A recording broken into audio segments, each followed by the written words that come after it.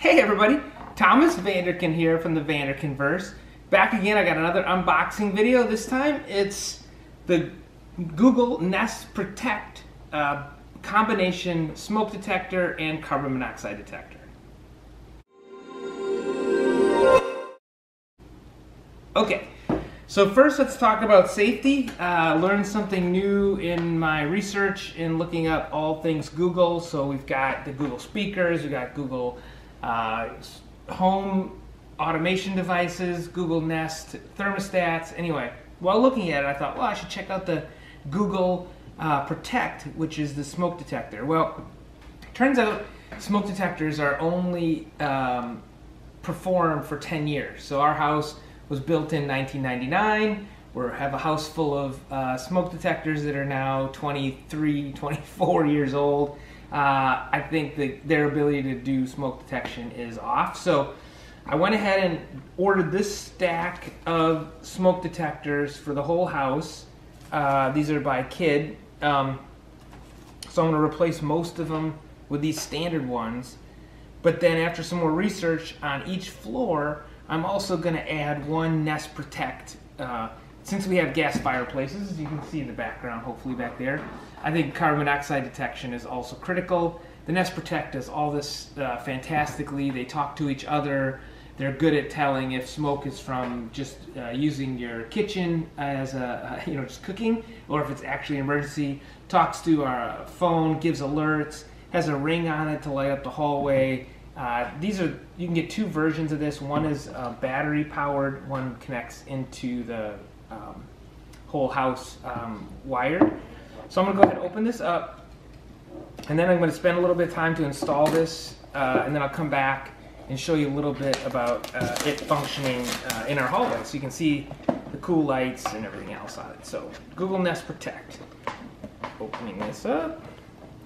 As I said, I've already got the Nest app installed on all of our phones for configuring the Learning Thermostat 3s that we have around the house.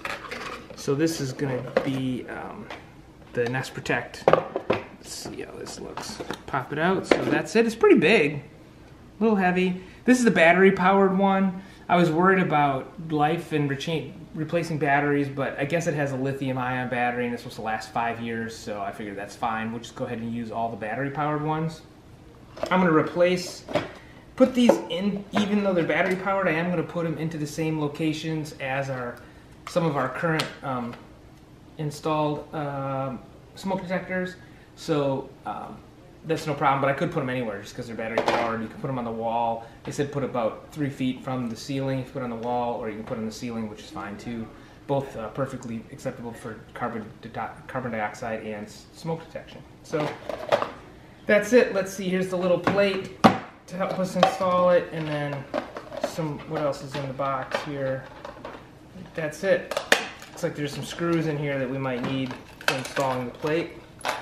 And just to make sure, nothing else. That's it. Okay, Google Nest Protect. Let's go install it and we'll come right back. Okay, that's it. All 3 Nest Protects installed. Here it is in the dark with the night light on, which has been pretty cool. We've been using that the last few days. Let me turn on the power so you can see. Here's our Nest thermostat installed. That's the Learning Thermostat 3.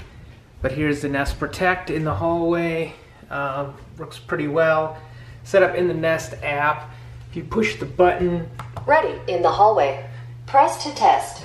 as the can talk to you. But I guess one thing that I wasn't thrilled about was you can't see it yet in the Google Home app. You have to go into the Nest app, and then it's there and it works. And I've done quite a bit of Googling. Here, let me get here. So that seems to be a feature that's been coming.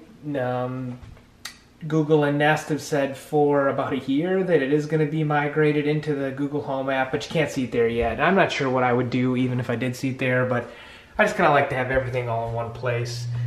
But it is comforting to know that I've got all 3 floors covered with CO2 and smoke detection installed. So that's it. Thanks everybody for watching, and we'll catch you next time on the Vanderkinverse.